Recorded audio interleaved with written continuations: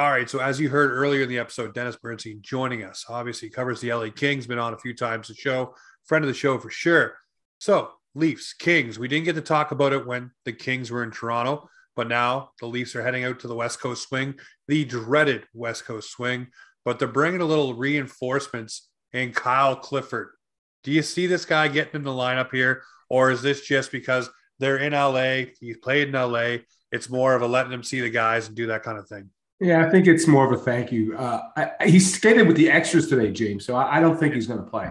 And he's just been called up, right? So I don't think it is enough. Look, he's a veteran. Could he step in tomorrow and do a job on the fourth line? Of course he could. I think it's just great being around his mates, and he'll be able to see Drew. Drew's not playing, but he's been around the team. He's wearing fedoras now, so that's going to be good. So I just think it's a comfort level thing. So I think it's nice that the team did that for Kyle. And I love Kyle from his time here. He's just a great dude. Just to wish the best for him. So I just, like you said, I think it's just a thank you for time served already. So one thing I want to revisit with you, we talked many moons ago about Jack Campbell and his ability to be, sure, a goaltender, in the Leafs organization as a number one. And we both came to the same conclusion that we thought maybe he would be best suited as a, best a 1B situation, but he's really taken the ball and run with it. I'm wondering for you, watching him, because I'm sure you've kept tabs a little bit on him here and there and sure, ask these questions about him. What have you seen in his game that's taking him to the next level and allowing him to be what he is right now? Because for Leafs fans, he's absolutely amazing. And one thing that I've noticed from him as a departure from Freddie Anderson is when we need a big save, he's there. He's ready. He does that save, and he keeps him either A, in the game, or B, allows him to keep that lead and keep the momentum going. Yeah, well, Jim, in the game, he does make the big saves. And that's the reason the record and his goals against and the save percentage is what it is. But I will tell you this, I don't think Jack's changed much. The team in front of him has changed much. Yep. They understand that they have to check some games, and they can't win 5-4 games. This team is very different stylistically. I was up in Toronto, so that game, that was a tight checking game. That was a 1-goal game in the third period. And, Phil Danault scored a couple goals, widened the margin. But the team in front of them now pays attention to detail. They check. And the bottom six has been solid. I think that's it. So the Stars are going to score their goals, whatever. I just think the psyche of this team, they're finally listening to Sheldon Keefe and saying, look, you can't keep doing the same stuff over and over again. If you fail, you think you're going to succeed. That's madness. They've changed. The team in front of them changed. So I don't think Jack's changed too much stylistically. He's 30 years old, Jamie. That's the other thing. It's not like he's some 22-year-old. He has to work at his game. Like, the Jack Campbell you see is the Jack Campbell you're going to get. And again, I don't think he's changed much stylistically. I think the team style has changed, and Jack's been the beneficiary of it. And, we talked to Dave McCarthy actually about that as well.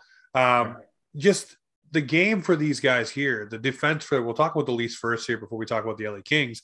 The defensive, responsibility, the buy-in from the big guys seems to be there this year. And one thing I've really noticed about the Maple Leafs, and you probably noticed this in the LA game, is when the D pinches, finally the forwards understand someone has to be back. Yeah. There has to be that coverage. Someone needs to be there. And that hasn't been there for the Leafs. So yeah, I agree with you. The team in front of them has definitely been light years ahead of where they've been defensively, especially with Freddie. But the one thing I've noticed, and I'll keep going back to this with Jack, is with Freddie, when we needed that key save in a key moment, it wasn't there. A soft one would trickle in. With Jack, there's been a couple of games where he's been off, but when you need a key save, it seems to be there, which is great. And whatever reason, it seems like also his confidence level this year, where last year he was talking about, I lost it. It was all me. Those things seem to have gone out the window a little bit this year too, where he's more confident in his own skin that, hey, there's going to be bad games. There's going to be ebbs and flows, but we're still going to get through it as a team. Well, Jamie, he's playing for a contract too, right? I mean, so that has a lot to do with it, And the comparable, they keep talking about the comparables, and the comparable is Cal Peterson, who right now is the second string goalie in LA, but $5 million per year for 3 years. That's what the comparable would be for a guy like Jack Campbell. So I think I think that the money's on the line for Jack. This is it. Like, if he had a bad season at 30 years old, then he's destined to be a backup. Now I'm not sure how much they could pay him given the salaries on this team, but he's in a contract year. And so do I think contract year Campbell has been better than the other guy. Yeah, he has been. But again, I think it's a collective effort. When you're this good defensively and you check like that, you're not going to give up a lot in this league, no matter who you play. So yeah, credit to Jack totally for grabbing on the opportunity and see, and plus Mrazic's been hurt. So like what a shock that is. So when you came into the season, you would have thought that, okay, I want to see Peter Mrazek, because when Peter is good, he's really good, but he can't get on the ice. So to me, this is a maturation for Jack Campbell, but he's not doing it alone. It's not like he's standing on his head every night. He's getting support from his team. And you mentioned, Jamie, their support on defense when they pinch, because this is an aggressive team offensively, is right there. So that definitely helps as well. One thing more on Jack Campbell before we switch off and talk about the Leafs as a whole here. Would you be comfortable with Jack Campbell? The deal that I've seen thrown around a lot for Jack, and obviously we're all armchair GM. We don't get to sign the paper or put the offer out there, but 4 years, $4.5 million. Obviously, sure. it gives them the same kind of thing with Cal Peterson, but obviously you get the extra year at a $4.5 million, which will bring the term down a little bit for the Leafs. I'd be comfortable with that. 34 years coming out of that. I think fine. Well, it depends when you want the timing of it. Do you want a larger body of work in this season? Do you want to go to the postseason and roll the dice? I don't think they do, because I think this is a guy who, he has the talent, right? And you mentioned the confidence issue, right? The confidence issue, now he's more confident. Guess what? A better team in front of him defensively is going to help his confidence. So I think if that was the term and the AV, I think the Leafs fans should be very comfortable with it, because he can be that type of goaltender over time. Oh, definitely. Well, the other thing I want to ask you about the Toronto Maple Leafs, obviously, we talked about it just for a moment there. The buy-in on defense is there. Do you notice, though, there's more pushback from this squad this year?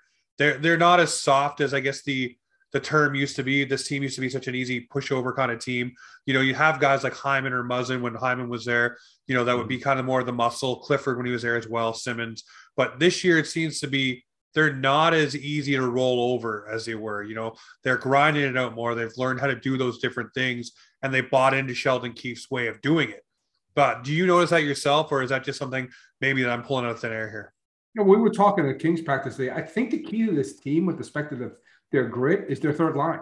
Now, granted, it's not the Tampa Bay third line from last season. No. It's not Gord, Coleman, and Barclay Goodrow. But I think that's a big difference on this team. And I talked to Tom McClellan about this in LA about like power plays, but it's also when that unit goes out on the ice, you don't lose momentum. You're not getting overrun, and you're not having to handle 6 scoring chances when they go out on the ice. I think that's the key. The bottom 6 is definitely better. It's tougher. It's more physical. I think teams are learning the lessons. And again, the Tampa Bay third line is an anomaly, but it's like that's the type of that you need. You can't just put 12 skate. This is not the Canadian Olympic team when John Tavares is going to be on the fourth line, right? I mean, this is not it. This is going to be a situation where you need role players that accept their role. That's why the Rangers are doing well. Not only that, Shesterkin has been crazy in that. But unreal. I think that's the difference with respect to the Leafs, is that these guys you mentioned the buy-in, and the buy-in isn't just on the top line with the big boys. It's from forward 1 to forward 12. Everybody's bought into the system. And when it clicks, the other team doesn't get a lot of opportunities. Jack doesn't have to face that many hard shots in the game. So, yeah, it's a different, tougher team. And that's why when the Kings went up there, again, it was a close game. And I was, oh, wow, this team is definitely finishing on their checks. And it's not just the top guys. I think it is the middle 6 that they have.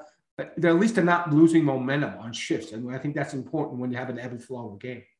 No, definitely. Well, we talked for a long time here in Leafland, and you probably heard the rumblings too. Sheldon Keefe was looking for a line like that for his third line. He tried Kerfoot there, Mikheyev there. He cycled a whole bunch of guys through that. Now you have David Kampf, which is, to me, Philip Deneau light. He doesn't have the offense Deneau does, but he definitely has the face-off and defensive prowess like Deneau does. And I think that's what Keefe was trying to replicate, because we know that Deneau is the kryptonite to the Toronto Maple Leafs. Yeah. Was in the playoffs, shut down Matthews, shut down Tavares, did all that. And then, of course, he comes in with LA and does the exact same thing again and puts a cherry on top. Just, I'll score 2 goals, see you later. So, Kyle Dubas looked in the offseason and said, what can we get that is comparable to that? But obviously, Camp doesn't bring the offensive punch. But here's the thing. Him and Kasha seem to have found a little stride, because Andre Kasha, for all the injury worries, is actually scoring goals. Now they just need to find whatever's going to be the third complement on that. But I think Keefe has finally found a third line where you can go, this is my defensive line.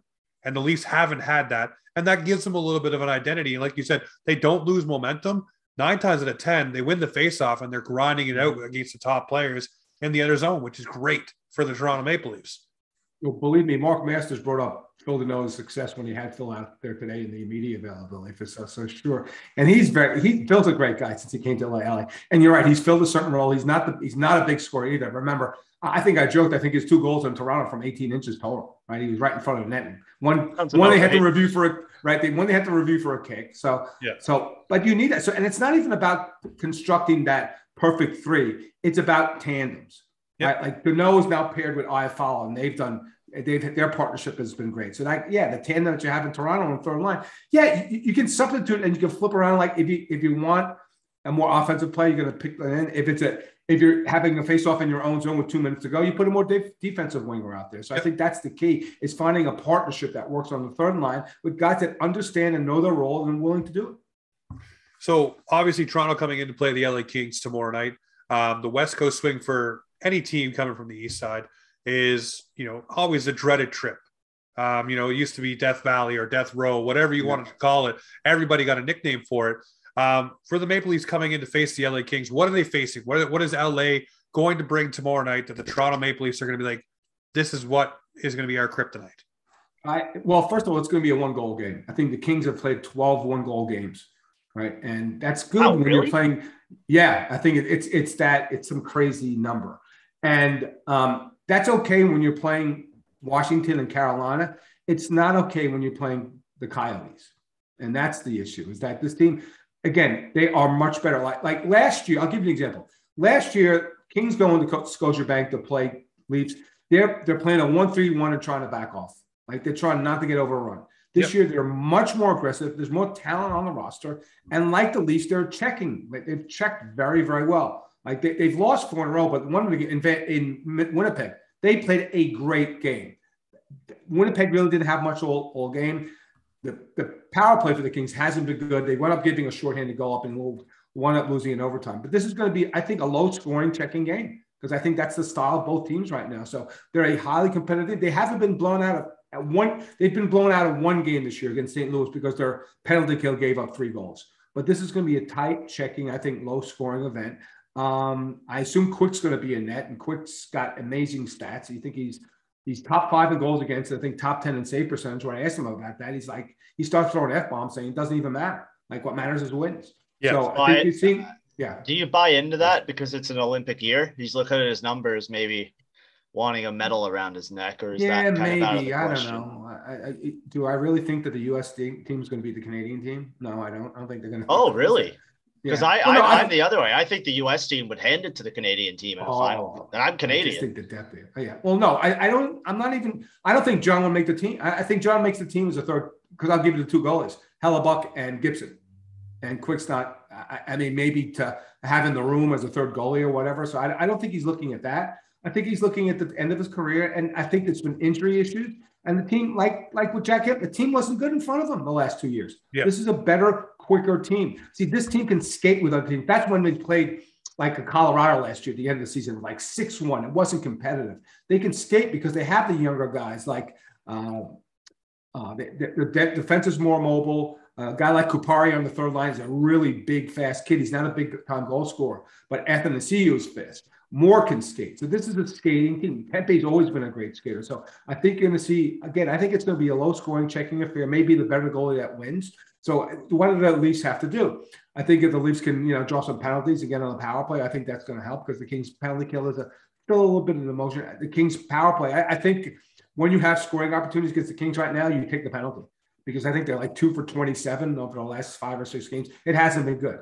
And that's because there isn't that, like, possibly Arthur Kaliyev could be that natural goal scorer. But when you look at the personnel on the power play, they don't have a Nylander. They don't have a Marner. They don't have, they certainly don't have an Austin Matthews. I mean, I love Kopitar, good friend of mine, but he's not that type of player. So I think that what you look at that is that, like, you should be able to shut the Kings down at this point in time, and not be afraid to go in the box and on, big time scoring changes on the high danger chances. If it's a 2-on-1, you want to take a penalty. They've really suffered because what? No Drew Doughty. And Drew was on the ice today. He's been in a non-contact jersey. He's been on the ice for a week after that knee sprain. I asked Todd today if Drew had asked, to put in the game. He goes, absolutely. He goes, last week he wanted to go in the game, but he's at least a couple of weeks away. So again, I think if the Leafs can find their offense, I think they got a good shot at a revenge victory tomorrow night.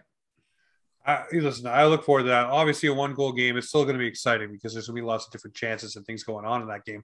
Talk about Drew Doughty for a second. We talk about Jack Campbell playing for a contract, wants to get noticed as well on a grander stage. Probably won't get a sniff at the Olympics. So many guys ahead of him. Me and Josh had that conversation earlier. But Drew Doughty obviously wants to get back on the ice because he wants to be on that Olympic team. I think that's one thing that drives Drew. And he was doing really well this season before the injury. Obviously the coach protecting the player there.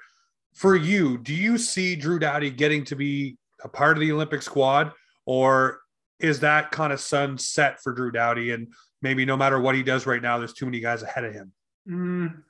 It depends how he plays on his return. Like if he's going to come back in the middle of December and play well, because he did have a great start. He was motivated. He was motivated from the Olympics, from people saying he was done, and he wanted to show people. He says that every year, but I think this year he came through. So, look, do I think that Drew Doughty is one of the 7 best defensemen in Canada? I do.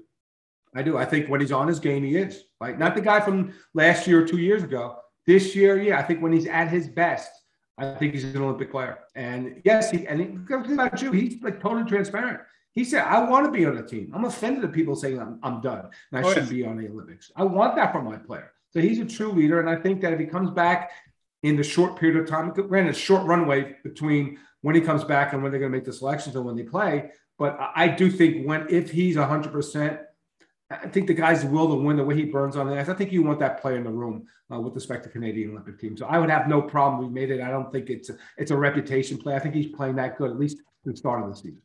No, well, that's what I just said. Right off the beginning of the season for him, he was doing really well. Yeah. And obviously, if he kept that pace up, which definitely with Drew Doughty, when he's motivated and ready to go, that's the Drew Doughty you get. So obviously, he's chomping at the bit to get back. And we talked about a few other players that are on a roll right now that probably won't get a sniff just because of the way things go, like Andrew Mangiapane for Canada, Troy Terry for the Anaheim Ducks.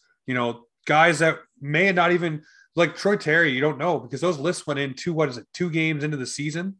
Yeah, I think the long lists were submitted. So he may not even been on that long list, maybe because he was a part of the program before. But you talk about Johnny Quick maybe being the 3rd goaltender, and maybe a little bit of motivating factor there. For me, I would say it's Hellebuck, Gibson, and probably Spencer Knight. They want to bring along the young pup and show him what it's like on the Olympic scene, kind of like Canada and Fleury. I wonder what your thoughts are there. Well, if they want to groom him for the future, I guess so. But I think it's I just see with a player like Quick, you have to have a conversation, right? Hey, John, you're not going to play. We want you on the team. You're a legend. You're the GOAT in LA. Do you want to come along to Beijing? Because I'm going to tell you, the experience of the players in Beijing isn't going to be the greatest. They're going to have massive testing. Yeah. They're going to be locked down in the Olympic Village. Like, to me, look, to this day, I would wish they would opt out by January 10th. I don't think it makes any sense. I don't like it. I'm not waking up at 4 o'clock in the morning to watch China play the U.S. and lose 17-0. Yeah. That's generous. That is generous. Well, there's some talk about them not even competing and putting Norway in, right? So, and when it's, when it's 10 hours away from a time zone standpoint, I don't care. Like, when it's North America, the game's in Vancouver. So, I get it. I understand it. For now, I think we should be concentrating on this season and getting the Stanley Cup awarded and doing all the other things for NHL hockey. But the players collectively bargained for it. I have no problem with it. It just wouldn't be the direction I would go. And again, it's a sliver of the players. It's what? I don't know, 10%, 5% of the players.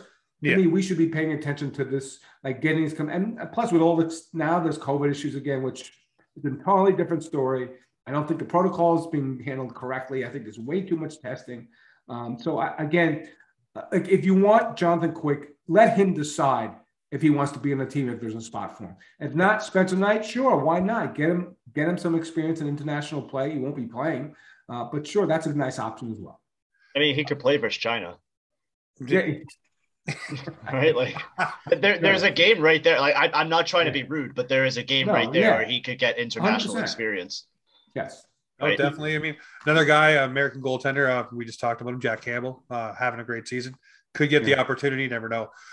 For me, I'll hot take it right now, guys. We're not going to the Olympics. It's not happening. You're wrong. I don't think it's happening. I don't think it's happening. You look at the Ottawa Senators COVID protocol. The New York Islanders are starting to hit COVID protocol right now. Zdeno Chara just got added to their list today. So they got a bunch of guys out for it. for whatever reason, I just have a gut feeling that there's going to be enough of games missed or problems arising with COVID that they're not going to end up going to the games. I think they're going to opt out. And I don't want that. I want Canada to go. I want, obviously. But then here's the other side of the thing, too. Everybody knows about this.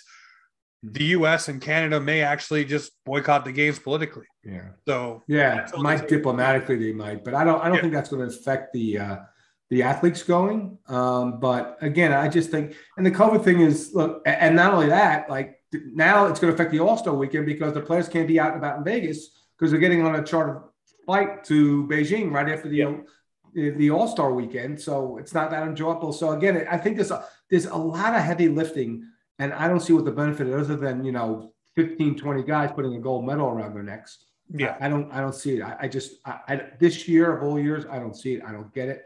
And Jamie, I would agree with you. I think that when you look at the big picture of what needs to happen with respect to this league, like the Olympics isn't really high. It's that, look, I've been against it the entire time and I've been wrong. They're going to go. I get it. I'm empathetic towards it because, again, it was in the CBA and that was part of they got us another year, 5 years of labor peace. I'm not going to say, oh, they're wrong, whatever. I think they opted for it, but I think that the guys' experiences over there, I'm eager to see when they come back, if they really enjoyed it. If it's really like the Olympics that they knew back when it was the golden goal and the other games like that. Yeah. I kind of fall on the other side of this because I look at this and I go, should they be going? No, probably not. Is it scheduled? Yes. Am I excited? Hell yeah. I mean, okay. Canada, USA, that game's going to be at midnight on a Saturday, I believe. I'll be up watching that one. Don't get me wrong. I'm excited that it's going to happen. So right now, it is scheduled. I want them to go. I'm excited. I want to see best on best hockey. I don't understand why they're still doing the All-Star game. That blows my mind. I guess the NHL still wants their hand in that somehow. But right now with the Olympics, if they're going, they're going. I'm excited for it. And I will be upset if they take it away. And I think the NHL does need to take notice of that, where fans will be extremely upset if the NHL is the one to cause the Olympics to not happen. Well, here's the difference, though. Here's the difference, though. NBC carries the Olympics. Right. NBC's not a broadcast partner. ESPN wants the All-Star game. They're getting an All-Star game because they ponied up the money. It's about TV. It's about money. And the All-Star game's always been about – the All-Star game's been a vehicle to schmooze the advertisers and the sponsors of the league. That's what it is. The game isn't meaningless. I always have a good time. I'm managed to find a good time. And the fact that it's in even more so this year, Josh, because it's in Vegas. People are looking forward to that. It's not like it was. And apparently they're going to use the Strip for some of the events too. I've seen that report. Yeah, and I'm going to disrespect another city right here. It's not St. Louis. It's Vegas. It's different. So I think that's it. I think it's a grand event. So I think the ramifications for TV is why you're seeing the All-Star game this year. Oh, definitely. So do you think we'll see players pull an Ovechkin and take the 1-game suspension for missing the All-Star game so they can get ready for the Olympics? Maybe, but how many players is that going to be, Josh? 5, 2, 1, Ovechkin? I don't know. Yeah. I don't think so. I think that because they're going from Vegas to Beijing directly, I just think that they'll go to Vegas. They'll be in Vegas. It's not like they're opting out to go to the right. It's not like they're opting out to go to the Caribbean with their wives and their girlfriends, right? Yeah. They're going on a plane sleeping off on the plane. Yeah, so I think you'll see less of that this season. Okay, that makes sense. What team do you think is the most nervous about their players going over and playing? I think about Dominic Hasek when he was with the Ottawa Senators, getting injured. Obviously, that could happen. Yeah. And obviously, there's a lot of players where it can happen too. For me, I would say, just to be selfish, the Toronto Maple Leafs, because they probably will have 4 or 5 guys going, and that could be a huge problem. You look at Austin Matthews, Mitch Marner, go down the list. Maybe Morgan Riley. You never know, but. What team do you think could be impacted the most? And I guess a lot of people would say, well, the Edmonton Oilers, if Connor McDavid goes down, that's a huge engine for them. That undoes their season pretty much. I think you could ask me after the Olympics when there's an injury, and I'll tell you. So I think you're all right now, I couldn't.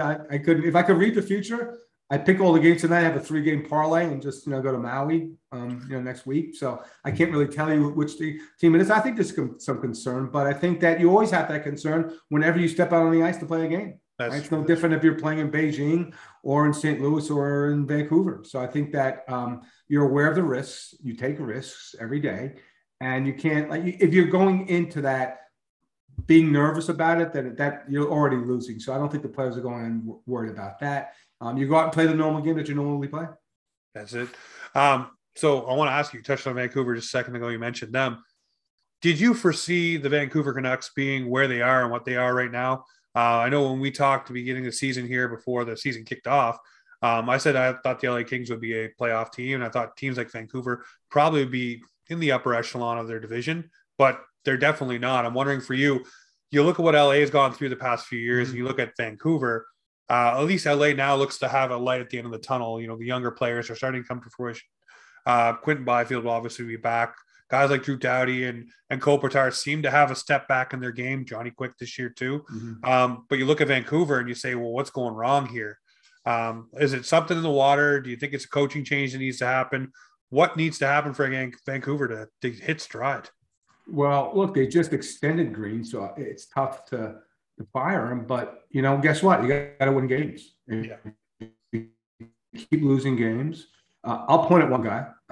Elias Pettersson looks totally disengaged on the ice. I don't know what the problem is, but he's not the same player he was that when he came to the league and was dynamic force. He's not a force anymore. He's, to be honest, he's lazy in his own zone. Not that he was at the best. He's never going to win the Selke. He's not Jonathan Tage. Yeah. But when I look at that player play, I'm like, oh, there's something going on with the player. So I think I would point at that. And the defense isn't any good. It's just, and OEL's been decent. And I love that. I love Connor Garland. I was stumping here for weeks. Trade for LA. Trade for Connor Garland. He's like, but it's just, I don't think it's coaching. I think it's, well, look, I'll put it this way: it's effort, and effort goes to coaching. And if they're not giving full effort for the coach, you have to change the coach. And I know the players, you know, as a unit, love Travis, and he's a good coach, and he's done really good things there. But you know, the additions that Jim Benning made, he's on the line too. You have a visible owner in Vancouver, so. When I started the season, I said, okay, they're not better than Vegas. I loved it at Edmonton. So it's at best 3 seed. Yeah. But now the team that's supplanted them is Calgary. They have to start winning games, guys. It's as simple as that. That's how you save your job. That's how you save your coach's job, by winning games. I watched them against Vegas. They were so horrific defensively that's concerning, because that's about, sometimes it's about scheme, but it's about effort. It's about trying. It's just not there. I think Pettersson's attitude has to change. So yeah, if I'm a Vancouver Canucks fan, I'm worried right now. Like, they do not look like a playoff team from results, but from effort and attitude on the ice as well. And now they're talking about, you saw the room today, JT Miller for Kevin Fiala. That going to make them better? I don't think so. I think JT Miller's a way better player, but we'll see. But they got to start winning games, and Travis Green is going to continue there. No, I take a look at that team, and I look back at their previous years, and you could go, last year before that, they had a notable playoff run into the second round. But you take a look at their overall stats. I believe they were like, if you were to do an overall standings of the last 3 to 4 seasons, they finished third last in the NHL. They just haven't been able to get it together, and they haven't been able to notice that and make the notable adjustments. They don't want to go into a rebuild mode. They want to win now. Seems like ownership is getting in the way of the GM, who's getting in the way of the coach, everyone seems to be getting in the way of each other. Everybody wants to go in a different direction, and it's just, it's hurting them. They all need to get a direction or the formula isn't working, Josh. You're right. It's not working. It's simply not working. And you can see it on that, like, again, like some of the defensive efforts, some nights I'm like, what the? Like, it should, when you look at the names on the back of their jersey, it should be better. I'm not saying like they're, just great shutdown team, but they should be winning their share of games, and they're not. And it's right? When you're losing like this, it's a combination of things. It's not just one thing, because if it's just one thing, you would change it. You change the goal, you change the defense. It's a combination. Like the old Dennis Green line, you are what your record says you are, and this is not a good team right now. Yeah, I agree. No, 100%. Well, before we wrap up here with you tonight, I want to ask the question about, obviously we talk about the American Thanksgiving being the barometer point, the bar point, or whatever it is for most teams. Who is the team that stands out to you right now, Dennis, that's kind of surprised you the most in the NHL? I think Calgary. I'm not a big Daryl. Look, they've had 7 shutouts in 19 games. That's a record. Like, no team's ever done it. Like, and I don't think much of their roster. But they've bought into the system. They check like demons. Markstrom's been fantastic. He's been great. He's worth every penny up there, right? And then you had a guy like Blake Coleman who's got rings and stuff like that. To me, that's the biggest surprise because I'm not surprised. I love Florida coming in. Yep. Carolina's a demon. They can skate. They're fast. They're smart. Great coach. Maybe the Jack Adams winner and Rod the Bod. So they don't surprise me. Edmonton's at the top. They don't surprise me. If I had to guess on like disappointments, it would be the other way. But from a good standpoint, to me, I think it's Calgary. The way they're playing and how they're winning games. Like it's the way they have to win the games because I don't think they're that full with respect to talent. Like Johnny Gaudreau's in the contract here, right? So he's going to play hard. Oh yeah. Monahan isn't the guy he once was. Chucky's there disturbing as he always disturbs. When I look at up and down the line, Shillington's been great for them. That's a surprise. He's finally emerged. But Markstrom is the guy. So when people ask me, and people are already asking me in LA, should we be regretful that Darryl is not here and he wore out as well? I said, look, Darryl didn't coach for like 3 years. And out of desperation, they called him back. And it's worked. But let's talk about Calgary, not at game 19, at game 82. Let's see where they are. Let's see if they're depthful enough. Let's see if they hit with injuries. I mean, I was chuckling because the fourth line right now are 3 former LA guys. One guy wasn't really that long in LA, but Lucic, Richardson, and Trevor Lewis. You think Darryl had a hand in building that line? For sure, right? So to me, I think the biggest surprise for me is definitely Calgary. And I'm a little surprised at how well Nashville is playing. Like, to me, I thought they were going to be a bottom feeder. And Saros has been great. Matt Duchene was great out of the box. And they seem to be finding ways to win. So to me, the two more surprises, Calgary definitely number one, and probably second or third might be a team like Nashville. What about Anaheim? Have they surprised you? Oh, yeah, I'd left it, because I'm in LA and never pay attention to Anaheim. So, yes, they've surprised me. And so, Troy Terry. Look, Troy Terry's not going to be the fifth leading scorer in the league. Sorry, he's not going to be top 5. Right? Oh, no, he regressed.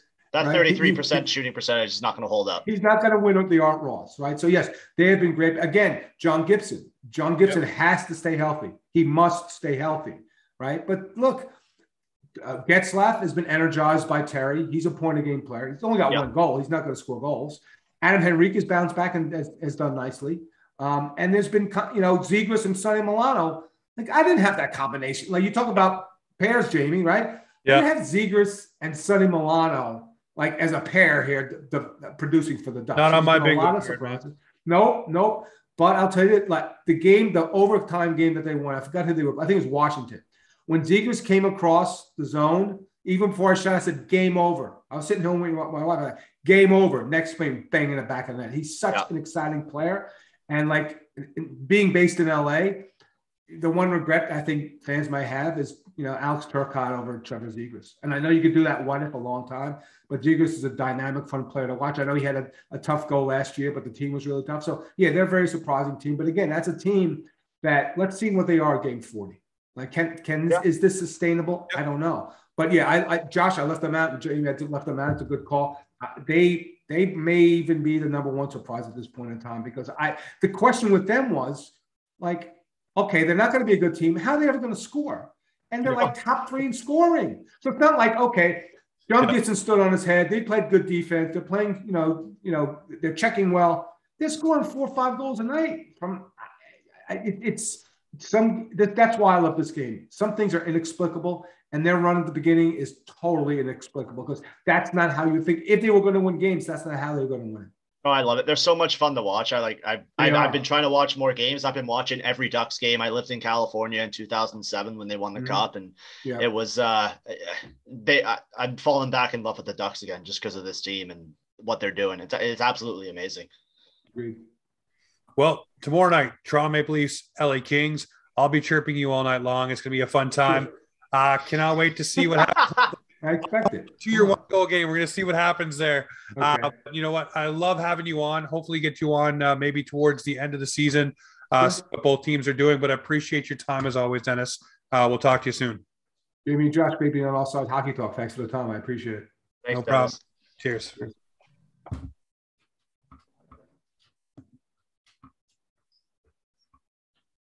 So we have it, ladies and gentlemen, Dennis Bernstein of the fourth period. You see him all over. Obviously, the Kings of the Pod there as well. Tomorrow night, the LA Kings, Toronto Maple Leafs taking on each other. Josh, man, Dennis, always a good time, man. I do have to apologize. I didn't realize that the interview had started. because I was sitting here with my headphones in, and I was watching the squad cast with Clark Monroe, and I was watching that, and all of a sudden I hear your voice. I'm like, what the hell is going on? So I'm trying to find the tab that was playing it. I'm like, do I have an old show open? And I'm going through all my tabs, and I couldn't figure it out. So I just closed everything, and then I just see in the corner Zoom was open because I had just moved it to the bottom. I'm like, oh my God, it started. So I pulled it up and I watched for a couple minutes just to get a feel for where you guys were. And then I jumped in. So I do apologize, everybody. I was here the whole time. I was just, I don't know. You were just supporting the Squadcast. That's all. Clark Monroe and the boys would love that. So yeah, clip that for him. But I don't, man, it was, I was expecting an invite, I guess. I don't know. I just heard you talking. I'm like, what the heck do I have playing? And then I realized, oh, I'm on air. We're live, pal. Like nothing wrong with that at all. But ladies and gentlemen, this every single week we will be back in your ears. Tonight, great night. Dave McCarthy, Dennis Bernstein, got the ramble, have some fun. The fluidity's there. So you know what this is. It's Offside Hockey Talk, where hockey comes to talk.